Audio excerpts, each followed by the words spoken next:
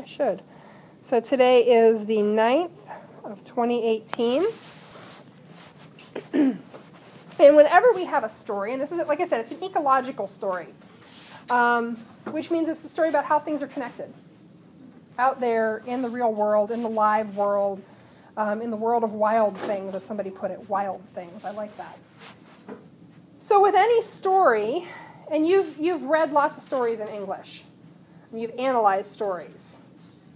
And I think sometimes you start off with sort of a listing of the characters, don't you? I'm kind of thinking about the characters, and what are their motivations, and what are they thinking, and what are they feeling, and why are they doing what they do, because that helps you understand the story. This is the same thing. This is just a story. So we're going to start off, as we would any story, by meeting the cast of characters.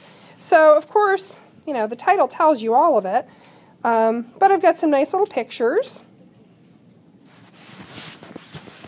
I've got the eastern white-tailed deer, and we started off talking about them. We started off watching a nice movie about deer.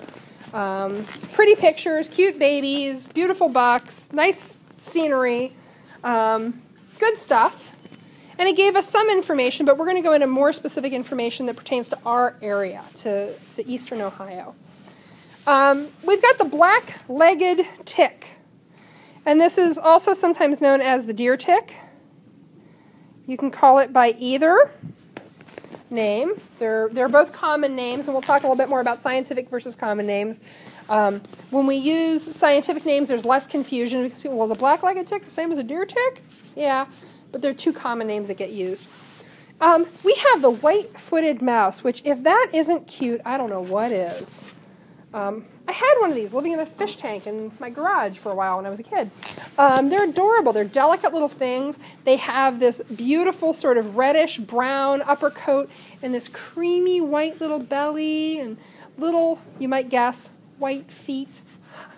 Who would have thought? So a name like a white-footed mouse, and you'd expect that they're, you know, brown. No, they're white. And then we have, because we've talked about different species of bacteria before, we have this character, Borrelia burgdorferi. Borrelia burgdorferi. What kind of organism do you think that is? What does it look like to you? Fish? Oh.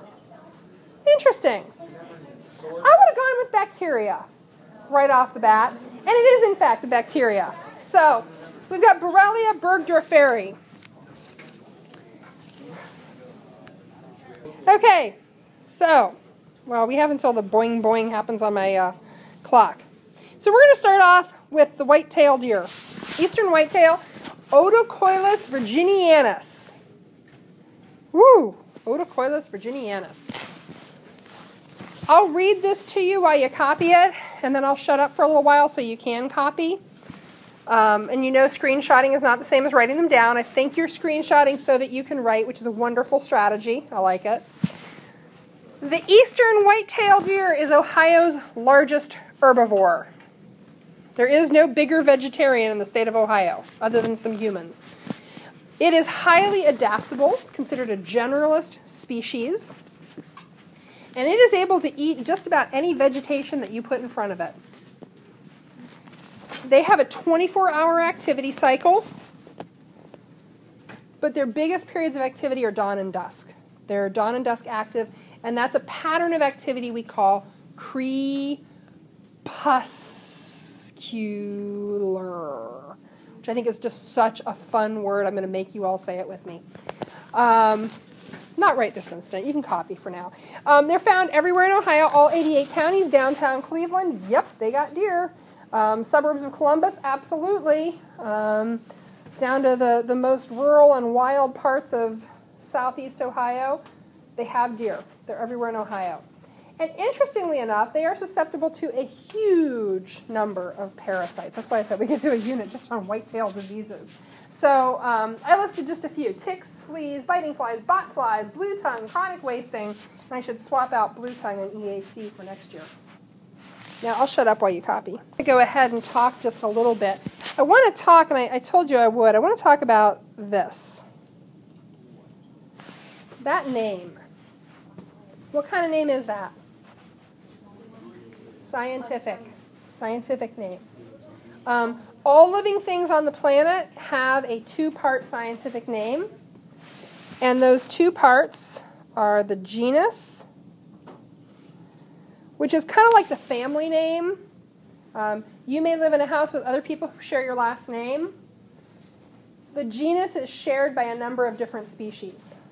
So, and I don't think there's anything else in the genus Otocoilus. There's nothing else that I know of. The other deer species, oh yeah, there is, key deer. Duh, key deer are Otocoilus, I think. And then you have the species name. Boy, that's hard to read, isn't it? And that species name is more specific, and only one species has the same first and last name. So we're going to see that for each of the four characters we're talking about, we're going to use both their common name and their scientific name. So I do expect you, I know pronouncing Latin is crazy and it looks insane to start with, but you'll get better at it. And it actually helps you pronounce lots of other words and learn vocabulary all over the place. So Otocoilus virginianus is our friendly neighborhood whitetail. Now, I think